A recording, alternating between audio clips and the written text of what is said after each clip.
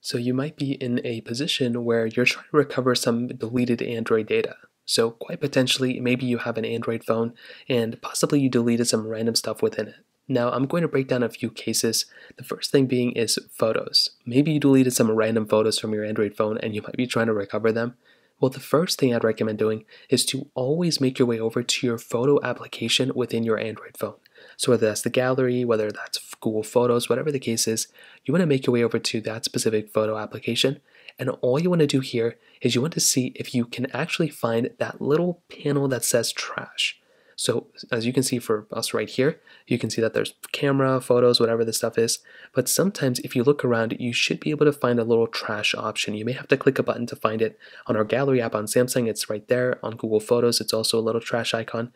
You want to click on it and you want to go ahead and see if you can actually find your deleted photos within the trash option of your Android phone. As I mentioned, you would not believe how often this is probably the case, and all you're going to have to do here is to pretty much just go ahead and recover them by just holding down those photos, and you'll actually be able to recover those photos. Now, if for some reason you completely cannot find these photos, or maybe you've lost your phone, you can't even find it, or whatever the case is, well, there are a lot of times where some online profiles may actually end up having your photos saved and you might not even know about it. So the first thing is, if you have, your messages enabled, I would just recommend going through, finding your specific messages, going through those messages, group chats, whatever, and you'll be able to find photos that way, and you'll be able to hold them down and save those photos that way. You can also check your Google Drive or other storage options. Sometimes you may have your photos and videos stored up there. You might not even realize it. You can click on here, find those photos, and save them that way.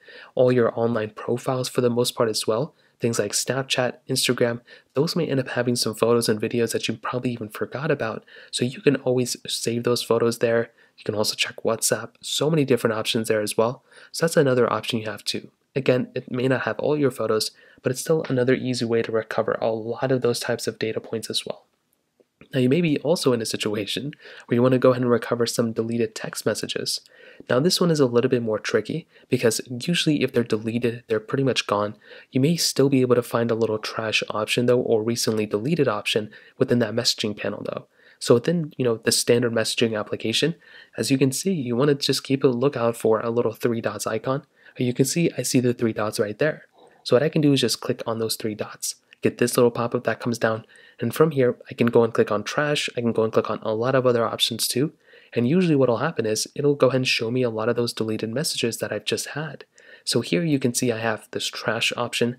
And from here, all I have to do is just go ahead and hold down on the messages here. And I'll be able to recover those messages and those other deleted situations as well. So that's another big thing that can probably end up, kind of recovering some text messages too.